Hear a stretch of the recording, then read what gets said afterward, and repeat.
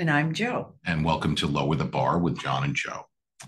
And today we're going to talk about a little bit more about who we are and kind of how we got here and what brought us to this place to do what we do today and why we're doing this podcast. So, Joe, if you'd like to talk a little bit about it first, but first, I just want to thank all of our listeners that have emailed us and given us suggestions and topics. We really appreciate this. So again, thank you, thank you, thank you. Yeah, we really got a lot of them. Yes. Considering it was our first podcast, Yes. it was amazing. So, Joe, why don't you just tell everyone a little bit about, kind of how you got here and what you Okay. do. All right. I began teaching at an institute for emotionally disturbed girls, and I taught there for 30 years as an head of the English department and also health education. And I loved it. The first 2 years were really difficult till I realized that the girls weren't really angry at me. They're angry at life. And then I loved it after that. I really loved my time with them. We only had 6 in a class, so I got to know everybody quite well and very often took kids home for holidays that didn't have any place to go. And after that, after 30 years, I retired. That was about 12 years ago. And for about 6 years, my husband and I traveled a lot, did all the traveling we didn't have time to do. But then I went to a meditation with my daughter at this place in East Greenbush, and I saw a sign on the wall that said, "How would you like to become a certified hypnotist?" And I thought to myself, are you kidding me? Who'd want to do that? What is a hypnotist?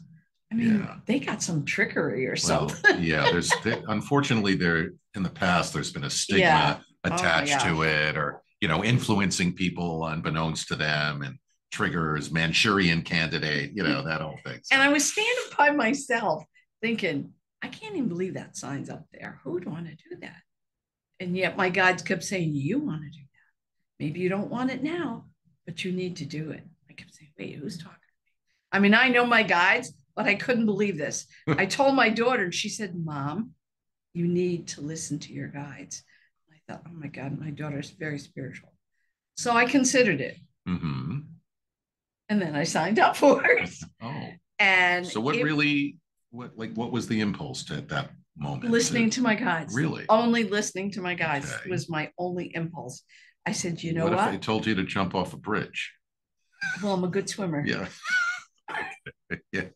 No, but it wasn't. It was guiding me toward. I guess I didn't know I needed a new purpose. I always thought my teaching with the girls was my big purpose in life. But now that I'm a hypnotist, this is my big purpose now. And it just made me realize purposes change in life according to where you are in your life and how it suits your lifestyle. So, I took the class. Within 2 hours, I knew this was for me. I signed up for the next class after a whole summer of studying, taking an exam, and I became I became a consulting hypnotist. But I knew there were things I didn't know, but I didn't know what I didn't know. What is a consulting hypnotist? It's not a master hypnotist. Oh, okay. It's a different level. Oh, I got you. It's like beginner's I've never level. heard that before. Yeah, so. That's usually what they're called. CH is consulting hypnotist. And I went to my first National Guild annual meeting in Massachusetts with all the hypnotists. It's international, actually. And I heard this man, as I was walking by a room to a class that I was signed up for, say, there is nothing wrong with depression. Mm. And I went, that's interesting. Yeah, and I stood there. I just got locked in my tracks outside his door. He said, there's nothing wrong with depression. If you think about it, depression is just what you feel when you've been frustrated by not satisfying any number of emotions in a healthy way. Right. Now you're frustrated. Mm-hmm. Beyond frustration is depression. Not the same thing as depression due to a chemical deficiency. So I stood there, and when he explained it, I said, wow, that makes sense. That makes depression much easier to wrap my head around and understand and work with as far as emotions, because I knew a lot at the time about emotions and the necessity to work through the ones that were bothering you. Anyway, I was so impressed with this man that I signed up for a 2 hour class with him the next day. And I said, that's it. I'm going to study with him. And within 3 months, I was signed up for his next class in Dallas, Texas, 10 hours a day for 10 days. I thought, I don't know if I'm going to live through this. But 3 hours of homework. But oh my God, I absolutely loved it. Made some really good friends that I still keep in contact with. It was awesome. That's all you did. We went out once and bought food for the week and put it in our coolers. We never had time to go out. We were either in class, doing homework, or crashed. Okay. And I became a master hypnotist. And then after that, I studied with him and took advanced courses. And I studied with other hypnotists to become certified in past life and some soul work that I've done that's outside what Cal teaches. Cal is the name of Cal Banyan is the name of my mentor in Texas. But I also studied that with him. So well, do you want? I'm sorry to interrupt, okay. but do you want to tell our audience that you're only one of 7 board certified in the world? With Banyan Institute. Yes, I'm also yes. board certified by the International Guild of Hypnotists. So I have achieved most of the things because I felt like time is getting short, better get everything done. Plus, I love to learn. So I'm always learning new things. If anybody's interested in being a hypnotist, I'm telling you, the institute that I belong to, please email me and I'll tell you about it. The learning is continuous. You have so much access to more information after you teach. And I'm now a certified teacher of the course that I took back then. And I teach twice a year in my office at Boston Lake. If anyone's interested, I have a class coming up in September. I only have about 10 more days that I'll accept new people because there's some prep work that you have to do for it. But if you are, just let me know. And tell us a little bit about you. Oh, that's a long story, but I'm going to make it as bearable as possible and as short as possible. Don't skip anything because it's a really good one. Okay. Well, about 8 years ago, something happened to me. Actually, let me preface it by saying, before this event, I didn't feel right. I had long-term memory, short-term memory loss, confusion, shaking, tremors, weird stuff in my body, sensations. I thought something was really wrong. Maybe I was terminal. I mean, I had no idea, but I didn't feel right. And then one day, it was in the late morning. I think I was on my way to a client, and all of a sudden, I had to pull the car over. Something didn't feel right, and I had to pull the car over. And I did, and my feet were vibrating intensely, though. It wasn't just, oh, I'm feeling. Now, I thought the car was running, but the car was off. And it got even more intense, and I wasn't scared. Yeah, but I wasn't scared, but definitely I was thrown. I didn't know what was going on. And it worked its way up my legs, into my waist, and it came up my body and into my head.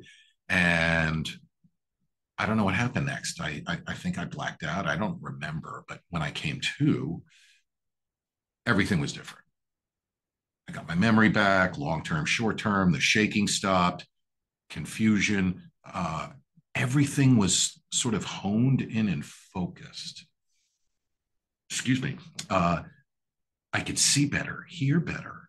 I could feel things. Like, it was really strange. I can tell you, it didn't feel like me. I mean, it was me, but it didn't feel like well, at the time I didn't know. So I called my family because I was a little nervous, and I thought my father could help me. And I called my dad, and he suggested I call my aunt, who had traveled the world after her husband died, to find herself, and went to, India and brought back these healers, and went to all these places and held seminars in her home. And so he thought she'd be the person to talk to. So I called her up, and she said, well, you need to talk to my friend Calvin, who she traveled the world with. And he was clairvoyant, clairaudient, medium, and his wife. So I called him. She gave me his number, uh, and I called him, and he picked up the phone, and he had a very strange voice. It's kind of hard to listen to. He talked like this, John. Yes, John. Something has happened to you, John. And I was like, oh, No. on, like, who am I talking to here? But he told me before I even said anything, oh, yes, John, something has happened to you. And I'm like, yeah, what am I possessed? And he's like, no, John, this is divine intervention, John. I'm like, oh, thank God. And then he begins to just talk to me about things and tell me what's going on. And he called me a walk in, and I had no idea about any of this, way over my pay grade. And do you pray, John? Do you meditate? And, he's saying all these questions. So, we're talking for a little while. And at the end, like, what am I going to do? I'm asking him, like, where do I go from here? And in his tone, he goes, oh, John, well, John, it will all reveal itself to you, John. And I was like, gee, thanks for the pearls. I mean, like, that doesn't help me at all right now. But only to say that 3 days later, something happened. And I will tell you guys the story. I'm going to make this long story bearable, so bear with me. I was out in the Schoharie Valley, which is we're in upstate New York near Saratoga. And I was out there, and something is telling me I'm thirsty, but I'm not thirsty, but I'm thirsty. And I have to stop and get a water, but I'm not thirsty. Really strange. And we have Stewart's up here. A lot of people notice 7-Eleven or, you're a convenience store. So I pull in and I get myself a water. When I come out to get into my car, I notice there's a truck parked next to mine. And when I looked at it, it is old, beaten to crap. It's got rust all over the sides. It doesn't even have door handles. It's got like the cables hanging out.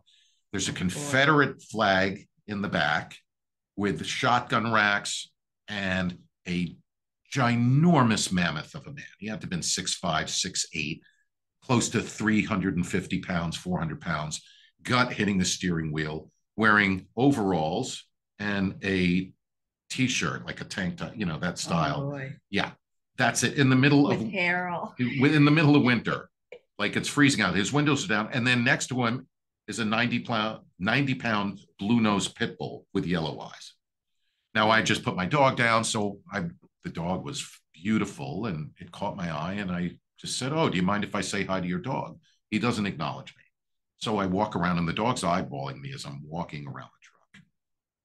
And I go up to it, and the window's down, and it's freezing out, and I can see his breath, and I'm closer to him than you are to me right now, and I'm just staring at him, and he's just staring at me, and he's just staring at me with these yellow eyes. Now, I'd never seen a dog with yellow eyes, and did you feel like he was annoyed? Something? No, there was no aggression, but it was a little disconcerting because who puts their face in front of a pit bull, like, that they've never met, apparently. So all of a sudden, out of nowhere, he just takes his tongue and goes thwap underneath my chin and slowly works his way up my face like this. He's getting to know you. He should put a mint under my pillow if that's the case. So anyway, I get chicken skin after he's doing that. I'm feeling really weird now. I don't know what's going on, and just I'm feeling this. Something's going on in my body, similar to what happened to me, before, but different. Hair on the back. He's talking to you. Well, I'll tell you. So the hair on the back of my neck is standing on end. I've got like chicken skin, and I turn to the guy, and I don't even know why I said this. I'm like, "Listen, your dog saved your life." What? And this dog saved your life. So he's still not really acknowledging me. And then I just pause for a minute, and then all of a sudden I get this message, and it's his mother. Now, this has never happened to me before. I don't know what's going on, but I'm getting this message, and it's not like I'm hearing things, I'm pretty grounded. Like, it's not like I'm hearing voices in my head. It was a message. And it was from his mother. So I said, "Excuse me, this has never happened to me before, but I have a message from you, from your mother. And now he turns his head around. He goes, what? And I'm said, yeah, I have a message from your mother. He's like, oh yeah, my mother's dead, like that. And I'm like, yeah, I know. And he's like, kind of sarcastic and a little aggressive, goes, well, what does she want? Like that. So I pause and I don't know what this means, but she goes, I'm really sorry about the belt. And she was begging for his forgiveness. Well, I say that and he bursts into tears like, and he just starts crying and bawling. And I'm like, talk about emotional resonance. Yes. So I'm a little wigged out right now because this is going on and the dog's getting agitated. So I put my arm around the dog. The dog's name is Conrad. I remember the dog. I can't remember Bill, William. I can't remember the guy's name, but I put my arm around the dog and because again, he's getting a little agitated. He's crying, bawling, crying. And I'm like, it's okay. It's okay. And I put my arm around him and it's okay. And I feel this on his side. He's got like this tumor, this goiter, something sticking out, but it was sticking out. It was like bigger than a golf ball. It was big. And I noticed it and I did, Joe, I'm looking at the Confederate flag, the shotgun rack, and I turn to him and say, I don't like the looks of this. And he goes, what are you talking about? What? And I'm like, this tumor, I don't know what this is, but I don't like the looks of it. I'm going to take care of it for you right now. Yeah, exactly. Did you say to yourself, did I just say that? Exactly. I'm like kicking myself under the table, you know, when you get, like, what am I getting myself into? Again, I'm looking at the shotgun rack. I'm like, oh my God, this man, you know, this guy could eat me for breakfast. You know, what am I getting myself into? Yes. So, but I'm not really thinking about that. I'm just going with this. And I'm thinking now about what Calvin, this guy, had told me about meditation, prayer. And so I start to do that. I go inward, I kind of pray and begin to meditate on maybe I don't know what I'm doing, but just I'm praying for this to go away. Just I'm just praying for this to go away. I don't know why I'm doing this. Definitely you had excuse me intent. So yes, but serious. So I'm praying. I put my hand over, I like cut my hand and I kind of put it, I reach over and I put it over the goiter or tumor thing. And I begin to pray. And I'm just praying and I'm doing that. And I'm like, you know, calling to God, asking him to. Are you out loud saying this? No. Okay. No. But I'm thinking this in my head. So this is going on. And I don't know how long I'm doing this for. And then all of a sudden, another message comes through. I'm like, okay. And I start letting out this guttural humming noise. I have no idea why I'm doing it. And you know, I sound like a Tibetan monk at this point, like chanting, you know, I'm just, and now I can't even imagine what he's thinking of me right now, you know? So he's not saying a word. Oh, no. He's totally quiet. He's just getting over, you know, his crying episode. Yeah. And I remember what he told me to just pray and I'm doing that. And then this message comes through and I start, I call it toning now. It's an ancient modality, but I'm letting out this guttural humming noise and I'm going up and down, like on a scale. You know, up and I don't know why I'm doing this, but all of a sudden, after like a second, I hit a note, a frequency, and now my goosebumps have goosebumps. You know, I talk about the hair on the back of my neck. Something is happening to me again, and I start feeling this pulsing in my arm. So I put it out, and now I'm humming and toning, I call it, and praying for this dog. So I'm doing that. And I don't know, maybe 5 more minutes, 10 minutes goes by. And then all of a sudden, another message comes through. And the message was stop the blood flow to the tumor. Stop the blood flow to the tumor. So now I'm still letting out this toning, but now that's the sort of the intent or the focus of my thoughts are stop the blood flow. So I did that for a while. And then something told me to stop. I knew to stop. So I pull my hand away and it drops to the ground and it feels really heavy. I'm like, wow, this is crazy. This is very strange. So I walk away from the truck and I'm just shaking my hands out and just trying to get this energy out of me. And I'm like, hands. And after a few minutes, it went away. And then I looked at my watch and I'm like, oh, I'm late for a client. I got to go. So I walked back to the truck and I said to the guy, why don't you give me your number? I don't have a phone. So I'm like, oh, okay. Well, here, why don't you take my card and my information and you can call me on someone else's phone? I'm out here sometimes for clients. I'll check in with you, blah, blah, blah. So I go to my car, I give him my card, and I say, do you mind if I say goodbye to the dog? And he's like, no, no, go ahead. So now he's acknowledged me. So I walk around, same thing, dog's eyeballing me as I'm going around the truck. I get to it, same thing, staring at me, doesn't do anything. And then all of a sudden, thwap again, under my chin and goes up really slow. And I mean slow, Joe. Almost disconcerting. You're like, what is he doing? Right? Yeah, right. But I let him do it. And I get the chicken skin again. But I'm thinking to myself, oh no, no, no, there's not more now. This has got to be it. And I'm like, I gotta go. I'm late for a client. So I put my arm around the dog and I'm like, okay, buddy, goodbye. And the tumor's gone. It's completely flat. There's a little bit of like a tiny, almost like a pimple, like the way you get it, like an underground, like you can like feel. A root. Yeah, something, but it was tiny, tiny, tiny. But this thing was huge, completely flat. I burst into tears because I'm freaked out. Oh, I can understand. Oh yeah, that. this is shocking. This is the most profound moment of my life. Not the birth of my children. Like literally, this hits me because if you had told me this, I would have said you're full of crap. I wouldn't have believed you. But it's happening to me in real time. I'm looking at this, thinking this is a miracle. This is crazy. This doesn't happen. Like this isn't supposed to happen. What's going on here? I'm completely out of my comfort zone. And now you're crying and late. Yes. So he turns to me and goes, "Oh no, oh no, no, no, it's okay, man. Don't worry about it. With what went on here, I'm not surprised." So I stopped like that.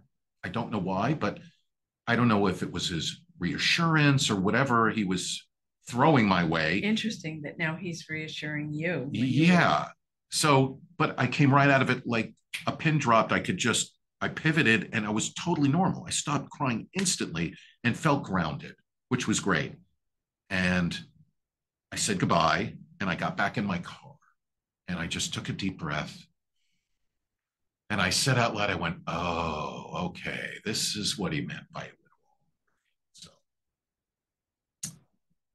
So, like I said, this was the most profound moment of my life, and it impacted me incredibly. So, for a number of years, I thought this is what I was meant to do. This was my mission. Well, now you said that the dog saved his life, but you haven't told us how the dog saved his life. It didn't come to me. That was just the message. I didn't get the explanation of why, how. It's just that he had. Or maybe, well, I'll tell you in a minute. Okay. So I thought my mission was, oh, before I go on to that, I forgot to end the story. So I stopped crying. He's like, well, with what you just told me, I'm not surprised. So he turns to me and he says, thank you for saving my life. Hmm.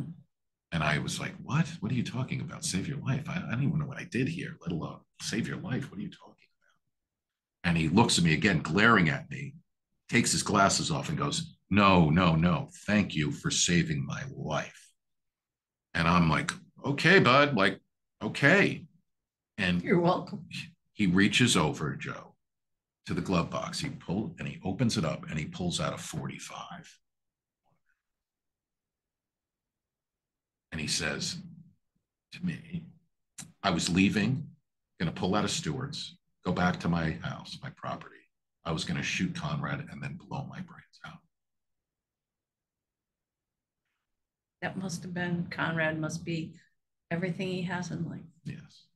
Yes. So whatever was going on in his world, whatever was closing in, anxiety, depression, who knows what he was suffering from at that moment, but everything pivoted at that moment in his life and in mine.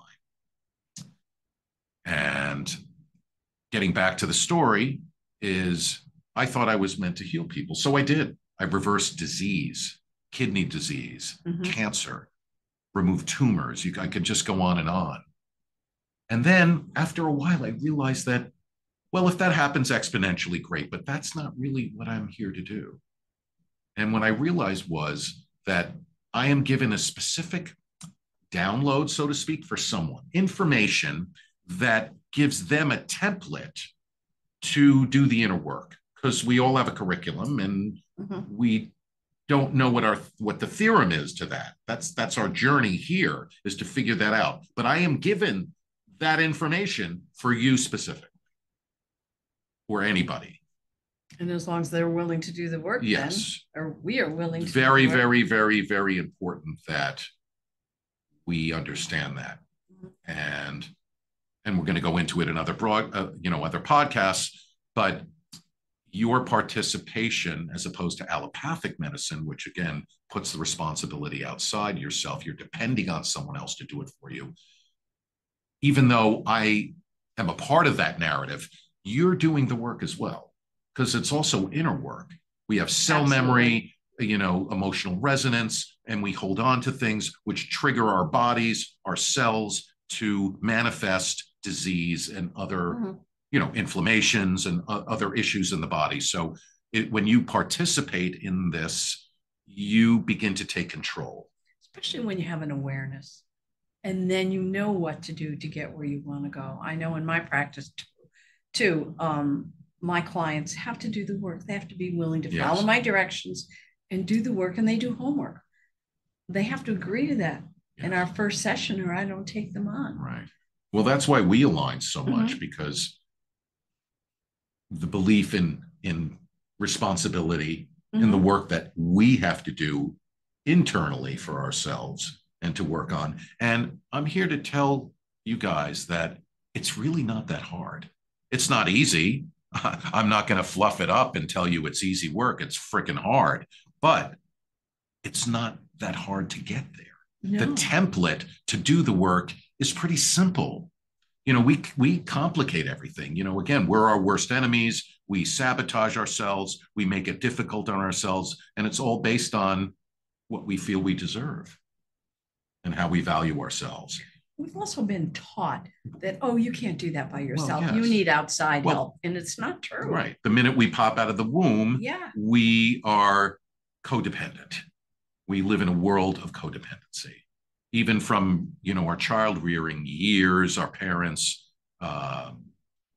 influence, it just continues our whole life. Even in relationships. Yes. So that's really important to know. And again, that's what we're here for. We're going to, in future podcasts, bring all of these kinds of issues to the forefront so you can understand how to work on yourself and what you can do, because it really isn't that hard to figure it out. What's hard is the work. The first thing is believing. Well, yes. Believing that you can do it. Believing that you have everything you need inside of you, and you do. And then accept some guidance. Receive the messages and do the work. And you just feel so good about being alive, and you feel impactful on others because you're together and you learn to love yourself, value yourself, and it just changes your life. Yes. So on our next podcast, we are going to talk about empaths and emotional resonance, begin to talk about that and identifying if you're an empath and how to understand it and identify it, and then be able to integrate it and then let it work for you, as opposed to impacting you in a way that isn't healthy. I want to talk about the book. Okay, well, you better hurry up because we only have a minute left. Okay. Here. Okay, well, no worries. I got it. Okay. This is the book that we're going to be talking about. I've read a lot about empaths because I am an empath. John's an empath. We're going to talk a lot about that. If you feel that you take on other people's feelings, please get this book. I've read so many, and this is fantastic. Judith Orloff's The Empath Survival Guide. It's a very easy read, but there's so much information in it. I would love everyone to come to the table with a little more information if they're interested next time. Great. Beautiful.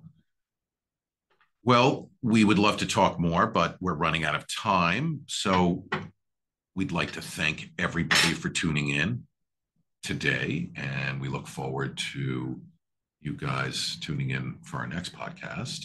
And please contact us at lowerthebarrr@gmail.com. Please. If you have any comments, thank you. Yes. And we really appreciate you tuning in, and thank you for the privilege of your time, because I know we all have busy days and so much going on in our world. And we are just here to spread love and information so you can find your power and really be happy and create and manifest a world that brings you guys what you need. So thanks again, and we look forward to seeing you next week. Have a great week.